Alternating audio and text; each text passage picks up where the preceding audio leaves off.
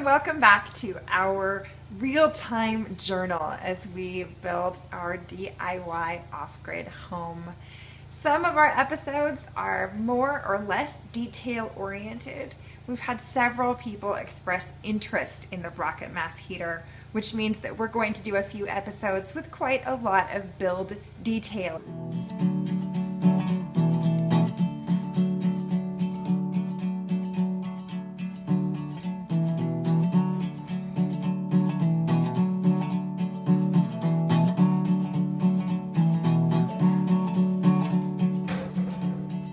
Winter is well on its way. It's knocking on our door. And so we're just getting around to putting in our heat source into our house. We've decided to do a rocket mass heater. It's something I've been interested in for quite a long time. It seems like a really efficient way to burn wood. Wood is our fuel of choice out here because it's everywhere. But I really don't want to bring in, 6-8 cords of wood every year.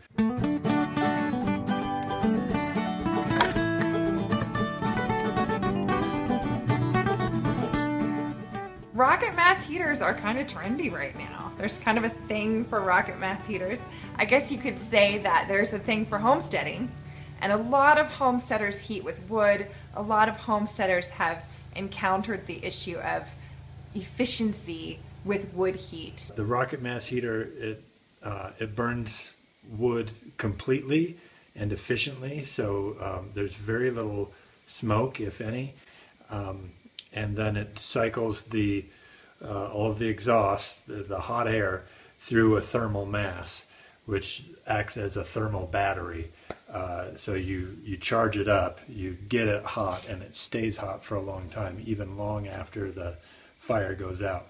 It allows you to heat with much less wood, which is more sustainable and requires less effort and is all the things that people want. So there's no wonder that it's really a popular and interesting idea to a lot of people. So that's ideal for us. There will be points of our day where we can sit there and pay attention to a fire and then and let it go out and then go and do other things, but we still have warmth throughout the house.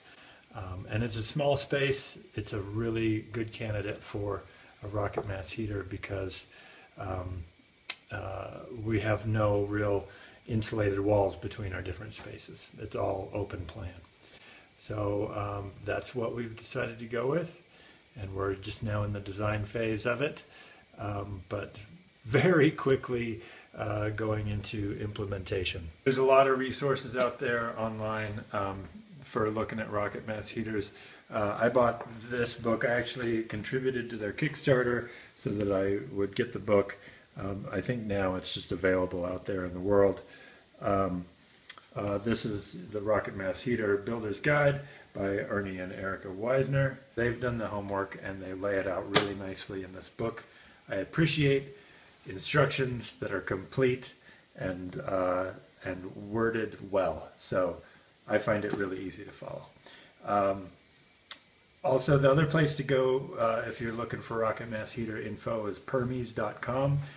Paul Wheaton over at Permies has really dumped a lot of energy into figuring it out and experimenting a lot with rocket mass heaters, and has really done a lot of work to get Ernie and Erica's work out so that people can see it. So check it out, Permies.com. They talk about it. They talk about all sorts of awesome stuff. Paul Wheaton at Permies.com also has various video format instructional resources for building rocket mass heaters. If you don't like to learn from a book, or if you want a supplement to the book, there are a few different videos which give you a lot of detailed information, instructional information for how to go about building your own. And I will place some of those links below.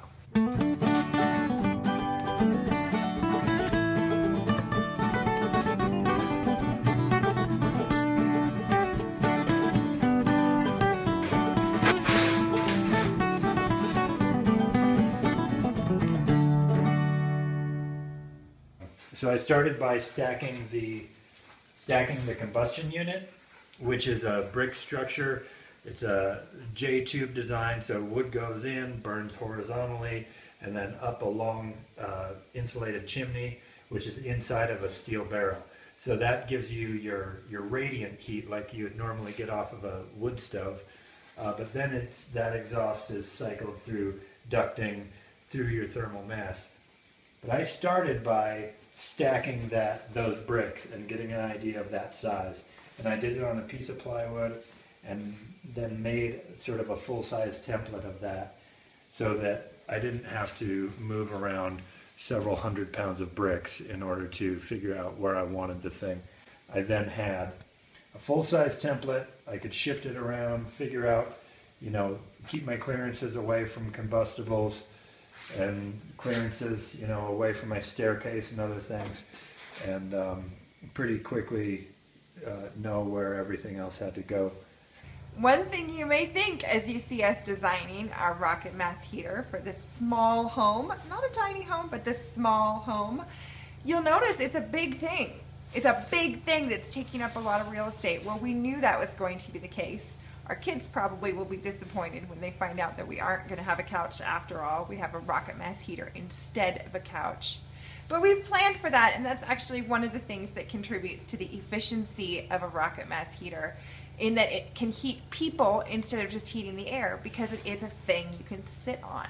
So just the same way that the cat curls up on the hearth, curls up on the tiles right in front of the fire, we human beings can curl up on or stretch out on the rocket mass heater, on the couch bench kind of, it's not really a soft couch, but on the bench of the rocket mass heater, and be warmed by contact, which is the most efficient way to keep people warm. And then I started laying out my ducting runs. These are all just roughed in. I haven't cut any tubes yet because I didn't want to commit. But we're doing a double back, or a triple back, I guess. We go out that way, come back this way through another bench, and then this way it's going to actually hop up over the bench and become a back to our heated bench. And then our chimney is going to go this side of center on this wall. So they recommend 20-ish feet of ducting, and we have just over 20 feet, and quite a few turns, but it should work out. I think I'm following their instructions well. So now that I know roughly where I want my chimney, I'm good to go to put the chimney box in. And then I can work back from there. So the first thing I have to do is put the chimney in. So it's a standard chimney box, support box, double wall insulated pipe above, and single wall stovepipe coming down from that.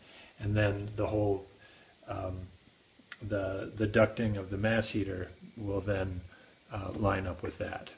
But you got to let your framing dictate where that chimney box can go. So that's what we start with. In our mock-up you saw one steel barrel, but in fact the design requires two matching steel barrels. So one thing we had to do this week was track down another steel barrel. We're lucky to have great neighbors who trade with us, and we were able to find this barrel for basically in return for the job of emptying it. Yeah. I don't think I'm going to take the lid off, so I have to.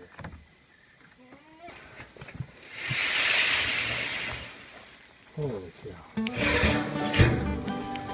It's Y2K food. This food was purchased before the year 2000, dry goods, and hasn't been in the barrel the whole time. So let's see how it lasted. I got held up pretty well. Looks like they like it. Cheesy doodles are immortal. It's fish for the chickens too. Come on back next week and you'll see some of the materials getting applied and see what the construction actually looks like. I'm Nick Fouch. Thanks for watching. What you got, baby? Mud ball. You got a mud ball?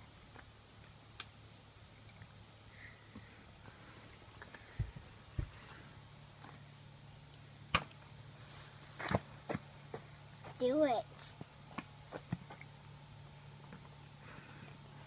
it.